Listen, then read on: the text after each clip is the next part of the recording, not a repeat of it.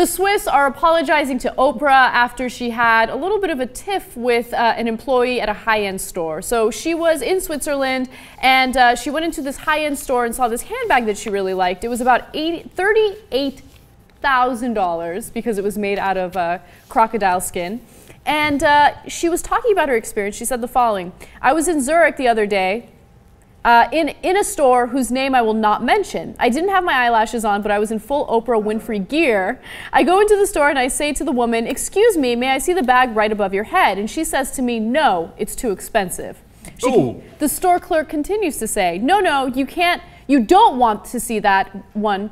You want to see this one because that one will cost too much. You will not be able to afford that." Wrong again, Bob. On Friday, we did the show where we showed you that Oprah Winfrey makes $77 million a year. Her net worth is, I think, $2.8 billion. $38,000 for Oprah is like, what? Okay, boy, did she say that to the wrong person. Big mistake. Huge. Now, Oprah says, yes, she wanted to have that pretty woman moment. And if anyone could have done it, it's Oprah. Yeah. She could have literally walked back into the store, not only bought that bag, but all the other bags in the store from someone else, if that lady works on commission, and said, suck it, right? She could have purchased the store. She could have bought the whole franchise. She has $2.8 billion.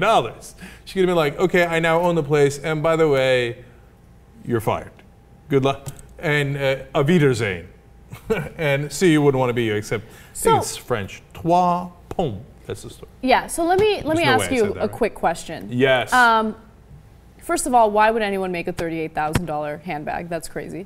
But I think that racial profiling was obviously an issue here. Like, she thought, like, oh, look at this black woman. Like, she's not going to be able to afford this highly expensive handbag, right? But then at the same time, I feel like if I were a store clerk there, I would make that assumption about everyone who walks in. Like, anyone who wants to see that expensive ass bag, I'd be like, hell no, you're not going to see this bag. It's like, it's very similar to going to a high-end jewelry store and then someone wants to try on a really expensive ring. I'd be like, no. But why not? What difference does it make? That's what I don't know. Maybe there's like some sort of fear that someone's going to snatch it up. I don't know.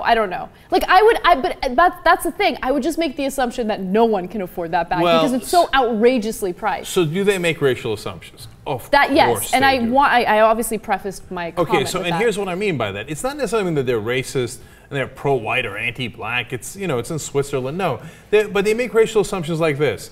I guarantee you that if a guy walked in, you know, with his wife and they were in an Arab outfit, okay, it's kind of a funny way of putting it, but you know, Saudi people that appear like they're from the Gulf region, Saudi Arabia, etc. They would have let him see that bag. They got no problems against Arabs, because they got money, right? That's the assumption. Yes. That's the assumption. Russian guys walk in and say, "I would like to jump in it with that crocodile bag." Right away, let you see it. Italian, Russian. I know, that was a mix. You were surprised it didn't go Indian. These, in the old days, it was Japanese. Now it's Chinese. They get to see the bag, right? Here's what would happen if I was carrying that bag. Constant fear.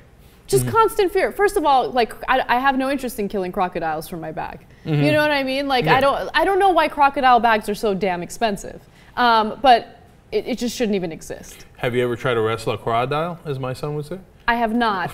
That's why it's so hard. You got to go grab the crocodile. You got to take it off. No, look. This is all about prestige. It's so stupid. Nobody should get a $38,000 bag. But one, you know, name the race. It doesn't matter. One French lady wants to outdo the other French lady. Oh, I do declare. English-French combo there. What are you doing with that bag? Okay. Anyway, let's just throw out all the offensive accents, and so they're like, oh, did you get that bag that's only $35,000? Oh my God! My crocodile bag is $38,000. I do declare, right? So that's why they do it. It's so stupid. Oprah shouldn't be in that store in the first place. On the other hand, who cares? She's a multi-billionaire. She can do whatever the hell she wants. I know, but I don't know. I hope that if I'm ever a multi-billionaire, first of all, I hope I'm a multi-billionaire. Okay, but if I ever am, I hope I'm not wasting my money on $38,000 bags.